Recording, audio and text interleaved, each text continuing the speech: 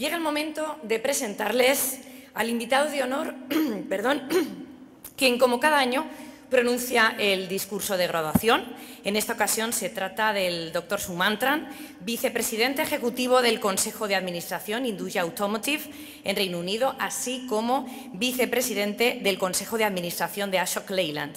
Hablamos de una persona que conoce a la perfección el sector automovilístico y manufacturero y que además forma parte del Comité de Asesoramiento Científico del Gabinete de Gobierno de la India, por no hablar de una amplia trayectoria en otras empresas automovilísticas de renombre como Tata o General Motors. Espero que nos aporte toda su experiencia como doctor en Ingeniería Aeroespacial y sobre todo como gestor en el sector de la automoción.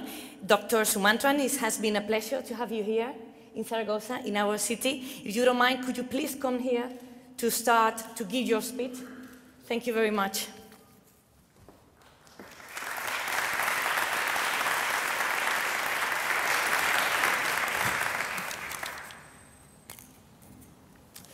The Honourable Minister, respected faculty, parents, and most importantly, students. Good morning. It's a pleasure to be here with you today. I know it's a very important day for all of you, and it gives me great honor to join you on such an important day. I'm here visiting from India on a very short 3-day visit across Europe, and I've spent in this trip a day in Sweden, a day in Paris, and today in Zaragoza. And I was addressing the Automotive Forum in Gothenburg in Sweden 2 days ago, where I was asked to deliver a talk about the whole automotive and the transportation industry. And the title I chose for my talk was to say, "It is always darkest before dawn." And why did I say it is darkest before dawn? Today, no matter where you are in the world, when you read about the economic news, the financial news, of course, there is a lot of concern in all parts of the world. There is a lot of concern about the Eurozone crisis. There is a lot of concern about austerity programs. There is a lot of concern, even in countries like Japan, about job creation. There are concerns in the United States about recovery. And so it is understandable today if we read the newspapers and if we follow the news programs to become very discouraged to say there are a lot of things wrong with the world. Yet, I am an optimist. And my optimism stems not from an emotional clinging to the idea of a better future, but because of logical foundations wherein I believe that there is a brighter future for all of us. And hopefully, by the time I finish this lecture, I will explain to you what I mean by this. As you can imagine, I come from a part of the world which has also felt the consequences of this economic crisis, but yet is seeing growth. And when I see growth in countries like India or China or Thailand, I see growth not only for Asian companies, but I see growth for European companies. Last week, before I left India, one airline in India just ordered 100 Airbuses. And I know CASA is a very important contributor and a supplier of Airbus. Volkswagen are making very profitable business in India and China. China is, in fact, one of the most profitable markets for a European company, Volkswagen. Siemens, another large European company, is making huge investments and huge profits, taking their business models not only to airports and transportation, but to entire cities. Michelin, another very large European brand, is making huge profits because of business growth in Asia.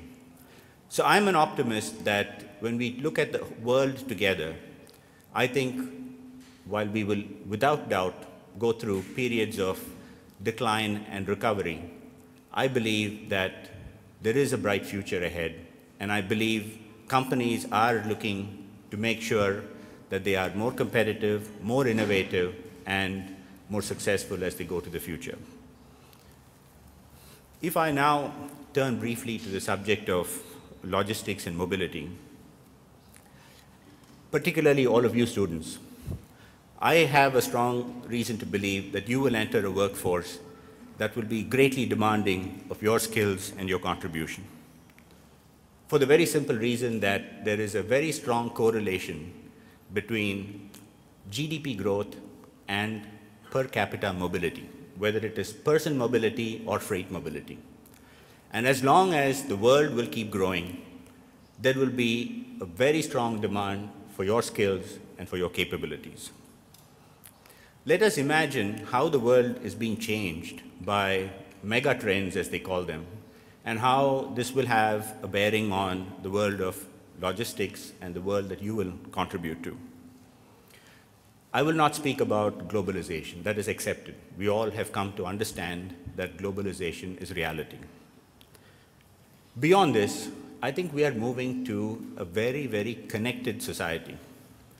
This morning, Professor Sheffi, Professor Gonzalez, and myself, we were talking about how at any time, everybody is always connected. And this is going to completely change the way we use technology and, importantly, how we affect movement, mobility, and logistics. I am at this point at least connected with 4 different devices, and perhaps even as I speak, messages and information are coming. Our ability to reach and touch information, analyze the information, and therefore participate in what's going on in different parts of the world at every second is growing. And I think this is going to completely change the way. We used to think that traveling from one continent to another used to be a major task. Today, we're going to be able to influence things that are going on practically every millisecond. I think the world is also going to move to a more efficient world. And here too, I think logistics will play a very important role. We're beginning to see systems getting more efficient to the point where we use systems and we pay for them. My nephew, who is studying in the United States, he no longer wants to own a car. He studies at a university in the US where when he wants a car for 4 hours, he goes, gets a zip car, pays for 4 hours, and after that, he drops the car off. He doesn't need the car anymore. We are looking at large IT systems where we're looking at pay to use. And all this means that we're driving efficiency. There is no point in buying a passenger car and letting it sit in the garage for 4 days a week. That is wasted investment. The world is moving towards eliminating waste in every possible way. And I believe this whole concept, this whole idea of pay as you use is both a democratic system because whoever uses more pays more, and is also a system towards efficiency because what you don't need, you don't pay for. And I think this will massively change the world of mobility. In fact, it is very interesting since I see senior generals from the Army here.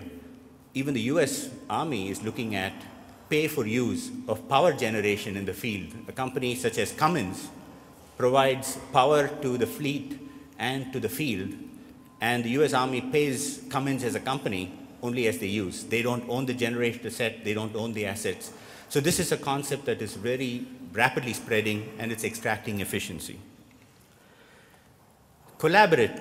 I think I understand that this is already a very, very mixed group here, group from various nations, students from various countries. I think the world is moving towards even greater degrees of collaboration that we never thought would exist.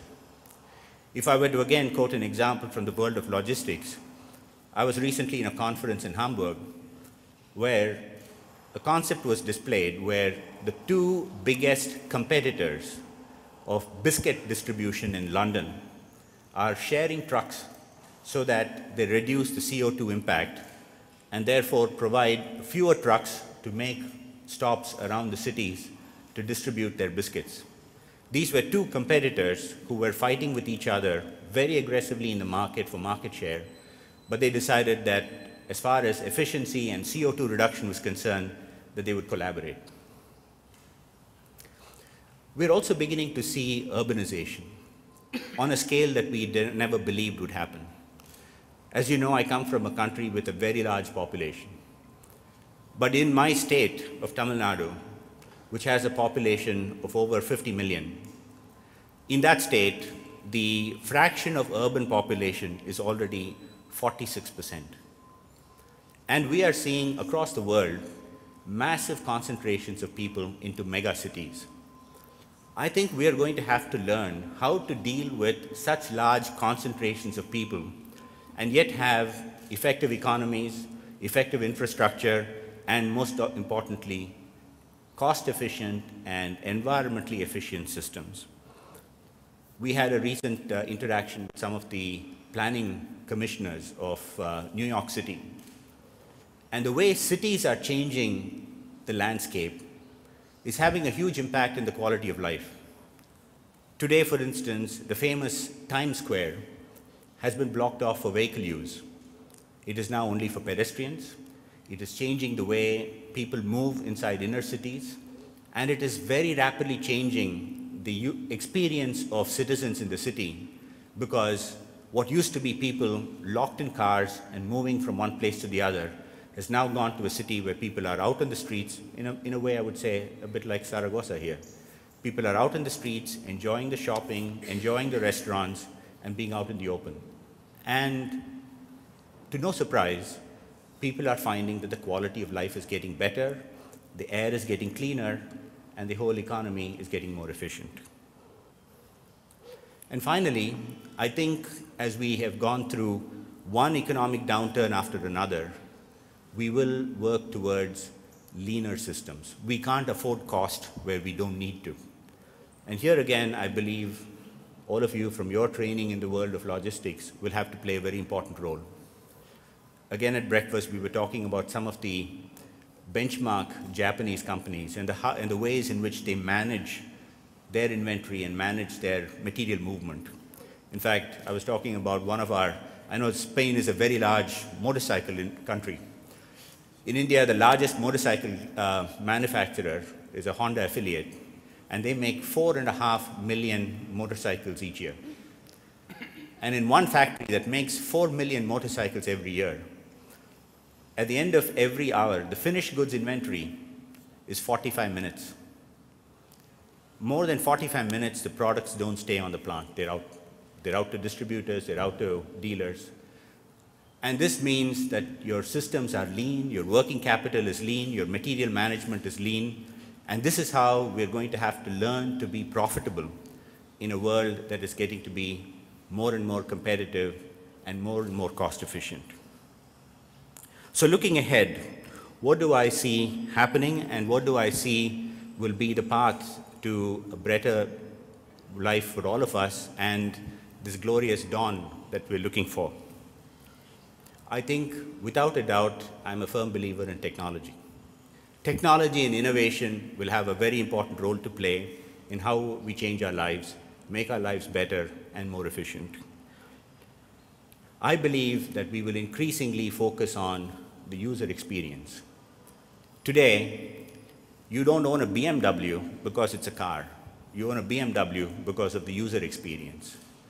You don't own an iPhone today because it's a mobile phone. You own an iPhone for the experience. And I think we will move more and more towards expanding from mere product performance to the idea of user experience. And most importantly, I believe we will redefine domain. There is a very classic story about how two companies in Japan in the 70s decided to expand their business. One was Panasonic, who were the largest makers of tape recorders and cassette recorders. And they went around asking people whether they would like a miniature tape recorder. And the answer was, no, I don't want a miniature tape recorder. Sony went around and asked people, would you like to listen to music when you're jogging? And everybody said, of course, I would like to listen to music when I'm jogging. Both Sony and Panasonic had the same idea. Sony defined their product as music when you're on the move. Panasonic defined their business as a small tape recorder. Sony went on to create the Walkman, and the rest is history. And of course, the same story has been repeated with Apple and the iPhone. So I think we have to redefine our domain, and this is why I believe that not only the whole world, but also Europe will have a dawn very soon. I believe Europe will have, with all its technological capabilities, with all its knowledge resident in Europe, I believe with a redefinition of horizons, to redefine the whole globe of markets and opportunities, I see Europe very quickly recovering. And I believe this because of three fundamental reasons. Any country, whether it's China or South Korea or India, when we look at the foundations for economic growth, we talk about two things. First is their economic liberalization. I think nobody can today say that Europe is not economically liberalized. And while we will continue to make progress, Europe is a very liberal economy. So you have the first foundation. Number two is their freely available exchange of information and knowledge. Again, you're sitting in one of the most prestigious institutes of higher learning, and I believe Europe has such a large infrastructure for information sharing and knowledge. And so you have two of the three ingredients that is critical for growth. But what is the third? To me, the third is the human spirit. Human spirit is such that nobody wants to stay where they are. Human spirit says, I will improve my life, and I will use the ingenuity, the creativity, and my motivation to improve my life. And this is a force nobody can stop. I grew up in a part of Chennai in India, South India, in a region called Santom. Santom was the place where St. Thomas, before 100 AD, came and established the St. Thomas Cathedral, which is called the Santom Cathedral. And it is called Santom because of the presence of Spanish traders before 100 AD. If human spirit could take people to such far shores in 100 AD, and if today Europe enjoys the benefits of education, information, and a liberalized economy, there is no way Europe stopped in its quest for economic growth. And I would share this with you as students. This is what you can contribute best in your quest to contribute to humanity. That spirit to succeed, the spirit to say, nothing can stop me from achieving what I want to achieve. And I wish you great success in your careers. Godspeed. Thank you.